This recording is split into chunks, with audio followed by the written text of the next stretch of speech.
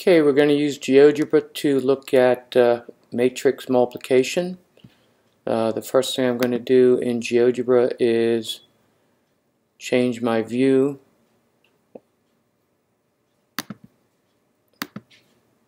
so that I am eliminating the graphics view and activating the spreadsheet view. And that way we can enter our matrices in the spreadsheet. So I'm going to do question number 6. So I'm going to enter 2, -3, 6, 5, 1, 4 for the first matrix.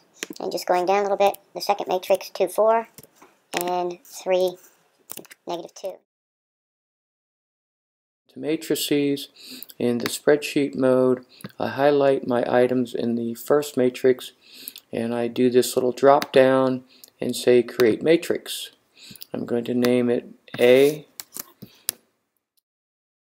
I'm going to do the same thing for the second matrix.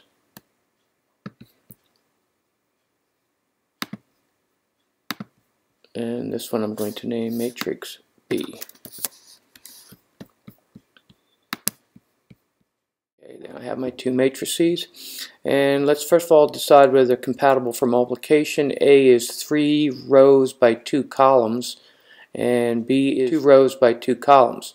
So 3 by 2 and a 2 by 2 are compatible because the columns in the first matrix equals the rows in the second matrix, and the result is going to be the rows in the first matrix and the number of columns in the second matrix, which would be a 3 by 2.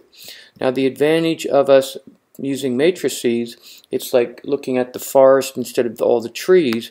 I can go down to my input bar and say A times B,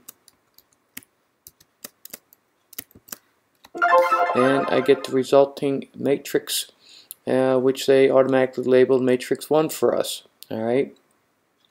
If I try to go matrix B times matrix A, it is undefined because it's not compatible, because the columns of B does not equal the rows of A, and so they would not be compatible for multiplying B times A.